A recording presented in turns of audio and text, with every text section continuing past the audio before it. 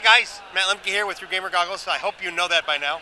And I hope you guys know Jason Hardy from Catalyst Game Labs. And we're going to talk all things Shadowrun 6th edition.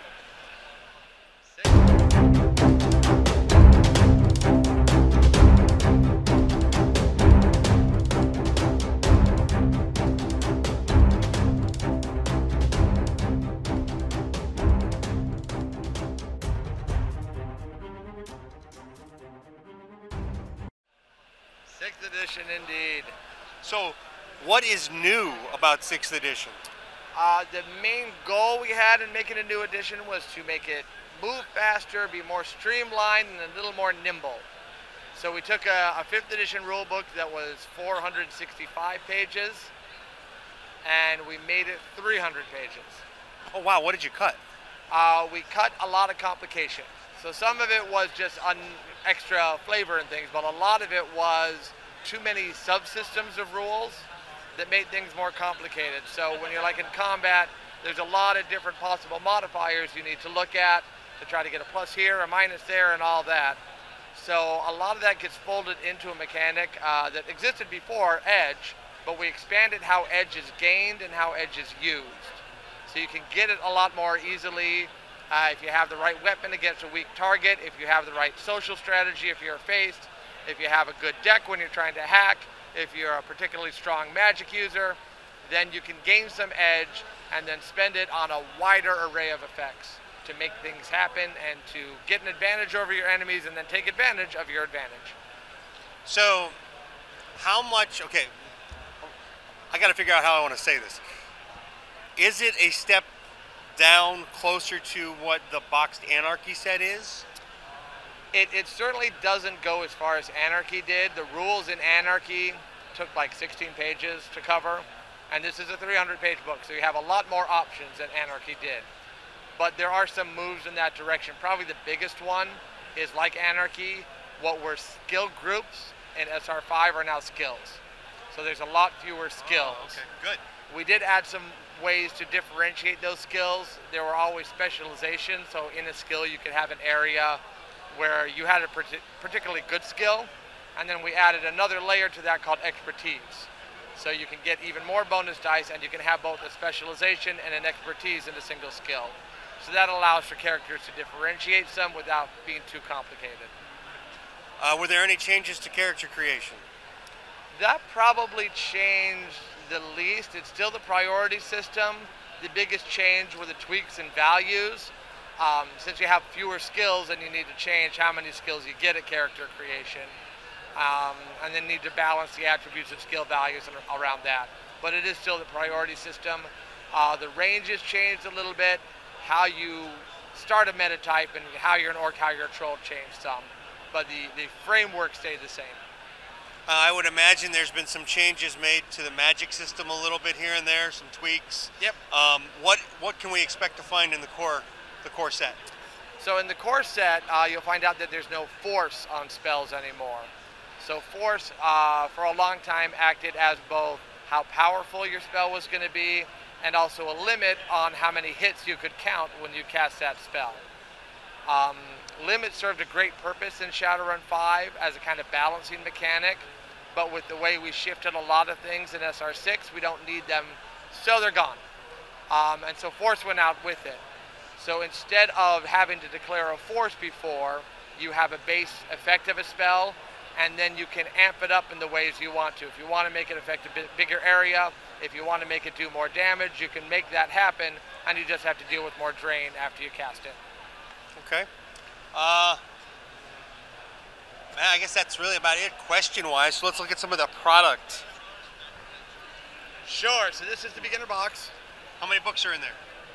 There are 4 books. I have to remind oh no, more than that, because there's 4 character dossiers, and then the quick start rules, and then an adventure book and a world book. So like, okay, quite a bit. Yeah. And there will be a free character dossier available online soon, so you can add a rigger character to the 4 that are in here. And then there is a poster, so you get a nice annotated map of Seattle on one side, the other has locations that are used in the adventure. Nice. And of course you get dice, because that's what we're all about, giving away lots of 6-sided dice. And this guy comes in at what price? $25. That's and one it? more thing, it has a deck of cards in there for reference and use of the game. So it has the gear that the characters use, spells, and other things, so that you have all that right in front of you as you play. Cool. So yeah, $25. That's one thing I like anymore is cards. Like Yeah. I play a lot of different games, and one thing I've found as a useful tool is just like condition cards. Right. This is, you know, okay, as a GM, here, you have this for now. I can see it as a GM. I don't have to remember. Exactly. Anything that makes it easy to remember is good. And so I talked about edge, how you're going to be gaining and spending edge more. So tracking how that shifts is important. So I'm going to bend down. And we have the dice and edge tokens pack. So if you need more dice, and in Shadowrun, you always need more dice. These are cool colors too, man. Cool colors. Pink and purple, what we're going with. And you get the edge tokens in there, and that will be enough for a character to track how much edge they have, and when you spend it, throw it at the GM, and when you earn it, the GM throws it back at you. And so it's a good way to track how that dynamic stat works. I like it. And then we have... Whoa, okay. Minis are beautiful. Our Prime Runner miniatures. We've actually had these in the works for a long time. We just couldn't find the right partner to help us carry it out. But we do now, and so we have these Prime Runner minis. 5 minis. You got cross range and meta types. You got a nice big troll with a minigun, because who doesn't want a troll with a big minigun? And a mage and a hacker. Some of them are characters you've read about in 5th edition, like Sledge, the Orc Street Samurai. Your pocket's not big enough, Matt. It's not going to work. Not happening. I lost 25 pounds. My pocket is big enough. That makes your pants fit looser. It doesn't make your pocket fit big. There's less fill in the space. So those are out. Very happy to have that so characters can, or people can play with them and move little toys around the game table, because I like that. Paint them. Yes, or have someone who knows how to paint them. And I see books. Terrible. Yes. Books. We've got books. So this is one I was really excited about, the Neo-Anarchist Streetpedia. This is just a collection of entries about all the important things in the 6th world. So it's a reference tool. If you need to learn about the movers, the shakers, the powers, the history, all that that's going on, it's I actually there. need that book. So you got like Constantinople, Nadia Deviar, the Great Coast Dance, Good the art. Indian Union. Yeah, that's a pretty, here, let's show that one. That's a good picture. Indian Union picture. Narcojet. Tokyo. Neo Tokyo. Neo Tokyo. Spinrad Global, the newest AAA corporation in the Shadowrun universe. Arthur Vogel, big executive at Ares. All sorts of fun stuff. And the style on this, the writers had a lot of fun, just getting loose and goofy sometimes. My favorite entries in this book are the shortest ones, so some of them are about 100 words, and that forced the writers to be concise, to get to the point as quickly as possible, and to come up with fun ways of saying things, so they're a lot of fun to read. Very nice. And then, This book's a little bit thicker. just came in, No Future. Why is it wrapped so special?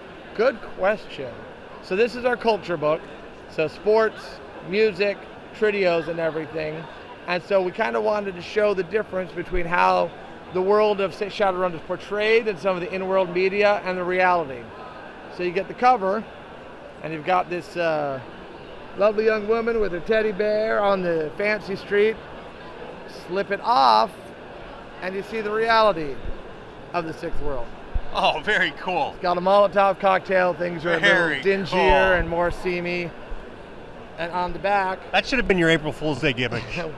we got our dwarf running along and the Shadowrun logo. Put the cover back on. And Shadowrun-esque gets a mohawk, and we get glasses and wig on the dwarf. Because neo-anarchists, Yep, neo-anarchists. they mark things out. And we have other fun things in this book as well. Let me see if I can get this on camera, because this is one of my favorites.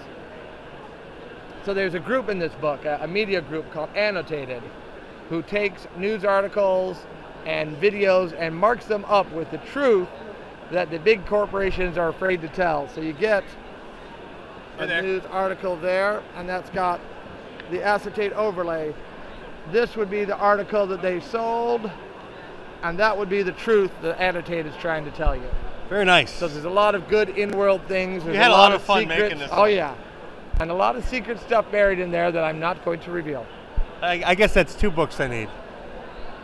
So those, and the rules in here are for 6th edition. So it'll be your first preview. If you're still playing 5th edition, when we released the PDF, it had 5th edition rules.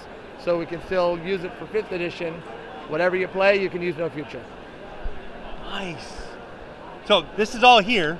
All here. What are you planning for Gen Con? Of course, we got to have the 6th edition core book. Which is there a preview copy here? I do not have a preview copy here, no. Still on a plane, huh? Yes, still somewhere that is not here. I don't guess where things are because shipping has been crazy. So it is somewhere. But I'm looking forward to seeing it. About 300 pages, like I said. You'll have the full book. I am not 100% certain it will make Gen Con, but I'm hoping our NPC card deck will be there. Okay. So you get 50-some NPCs, easy to throw into any situation. GM's got summary information on the front, stats on the back, easy to use, and then they can show it to the players too so they know who they're running up against. Excellent. So anything else you want to add? I think that's the main stuff for now. We got lots of other cool things in the work. Got a really innovative GM screen, and we got a plot book called Cutting Black, and a campaign book called 30 Nights to deal with some of the interesting plots and twists of the 6th World. So look forward to them. We'll have information on our website, Shadowrun6thworld.com. Shadowrun6thworld.com. All right, man. Thanks. Thanks for your time. You're welcome. This is why I came here this time. So watch this video and share it, or he will run you down. But not till 7th edition. Hi guys, meet the Nibbles, who's gonna go down. She just decided not to go down my back, so we'll do this for her so she's comfy. Thanks for watching my video, and I appreciate it. Please hit the like button and share it if you know somebody who might be interested. And of course, there's always Twitter and the Facebook thingy, and soon I have a newsletter coming. That'll be down there or in a link below, and my kitty cat loves that idea. So anyway, there was one more thing. Oh yeah, subscribe. Be a part of my community, our community. Let's make it grow together. See you guys at a con somewhere, or a local store, or if I'm driving through the country, maybe a game club. I don't know, you're not going to go knock down my camera. Bye guys.